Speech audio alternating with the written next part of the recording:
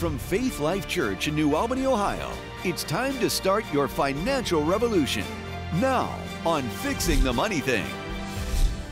So we go back to the Old Testament and say, well, what was the Sabbath? Why was there a Sabbath? Because I believe there's a couple reasons. Number one, it was a promise to man, a picture to man of what one day God was going to restore and how life is supposed to look. Finished. Everything there you need. It's holy because it's finished. You follow that? God blessed it because it's complete. It's finished. Everything was there for man. And the Sabbath day was put in place, I believe, that so man would have a chance to see what life was like. It was a picture. It was a promise. It also stopped man from running nonstop in pursuit of just existence. It caused him to stop, acknowledge God, who was his life. Otherwise, things become his life. It just forced him to stop. But basically, it was a promise of what the essence would be later when Jesus Christ fulfilled the promise. The shadow of the Sabbath said, the law of the Sabbath, the outline of the Sabbath said, you can't work. Okay, the Old Testament law said, you can't work. What's the essence of it, though? The outline said you can't work. What's the essence? The essence is that there's now freedom from the earth curse system of the painful toil and sweat. There's another system. The seventh day has been restored back to man through Jesus Christ, and we can tap into the kingdom of God. We can find our purpose again through Jesus Christ and escape our survival mentality. In the Old Testament, amazingly, they had a Sabbath year. Means every 7 years, they had 1 year called the Sabbath year where they could not the outline, the outline of that year said a couple things. You can't labor or sweat for an entire year. No sowing. All debts are canceled. What is the essence of the Sabbath year? God is your source. Although it may seem impossible in the earth curse system to survive a whole year without labor, he's showing them there's another way of living. And in this way of living, debt is obsolete. You won't need debt because you're blessed. That's the essence of it. You with me? Deuteronomy chapter 15. My Bible says this in the heading, the year for canceling debts, the Sabbath year. At the end of every 7 years, you must cancel debts. And this is how it's to be done, etc., etc. Verse 4 says this. Listen to this. It's amazing. Verse 4. However, we're going to cancel debts, but however, there should be no poor among you, for in the land the Lord your God is giving you to possess as your inheritance, he will richly bless you if you fully obey the Lord your God and are careful to do all he says. For the Lord your God will bless you as he's promised, and you will lend to many nations and borrow from none. Do you see that? It's the year of canceling debts. But he's saying, that's not what you're looking at. That's not what you're aiming at. Oh, I get to get my debts. No, you want to aim bigger than that. You want to be the lender, not the borrower. I want to bless you. Stop trying to survive and wait for the cancellation of debts. I've heard this, people say this. You ever heard, well, cross a line here. I don't know.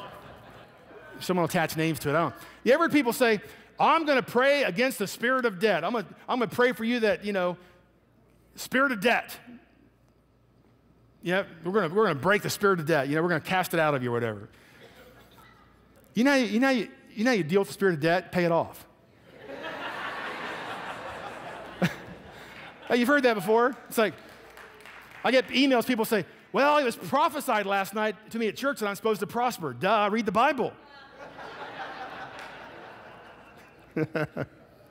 There should be no poor in this room.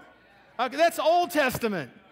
That's Old Testament. And the Bible says there's a Sabbath rest for you, the church, in Hebrews chapter 4. There should be no poor in this room. Think different. Think bigger. Understand who's with you. Understand his wisdom, his creativity. Think in terms of your life is amazing, and God wants to do so many amazing things with your life that people stand back, and they're the Potiphars, and they have to come and go, whoa, tell me what you do.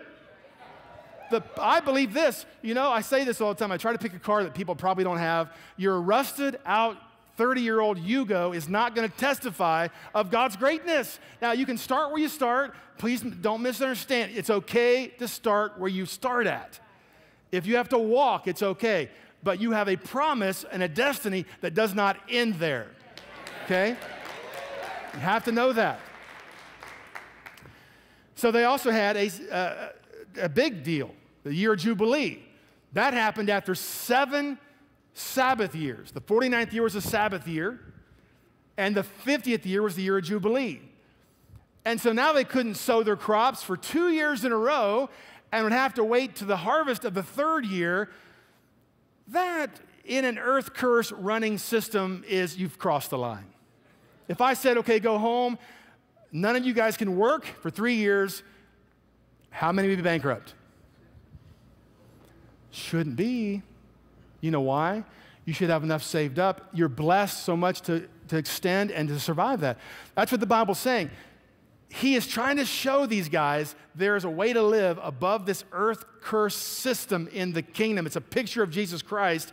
But the year of Jubilee, the shadow said no sowing for 2 years and then wait for the 3rd year to produce crops. Impossible in the natural, not impossible with the kingdom. Paying your mortgage off, impossible, not with God. Stop saying impossible. The kingdom of God's with you. Joseph had Potiphar staring at him. Number 2, all slaves were set free. What does that say? What was prosperity in that day? Land. Land was prosperity. You could grow crops, raise animals, land. All the land was given back to the people. What was God saying? You have a future. You have a way to provide. You have a way for me to bless. You have a place I can bless you. You have a way to prosper in life. All land goes back to the original owner. Number 3, all slaves are set free. We're not slaves anymore. We're sons and daughters. We have access to all the kingdom has in it. So we're not slaves. We don't live just to sow. We don't live for the debt to be canceled. We are sons and daughters of the Most High God. We are supposed to prosper in life. Well, how can they do that, Pastor? How can they survive 2 years without sowing? I'm glad you asked the question. And they asked Moses that question. So let's find out what he said in Leviticus chapter 25. Let's put that up. We'll see what he said about it.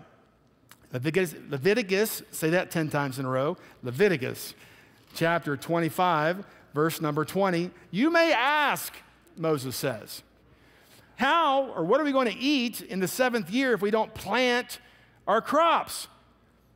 I will send you such a blessing in the 6th year that the land will yield enough for 3 years. While you plant during the 8th year, you'll eat from the old crop, and you'll continue to eat from it until the harvest of the 9th year comes. So the 6th year tells you what? That's God's creation. That's God's finish. He's complete. The end of the 6th year, He has everything in place. The 6th year, God's creation, God's ability produces more than enough. You can't have a Sabbath rest without more than enough. You have to have more than enough to find your rest.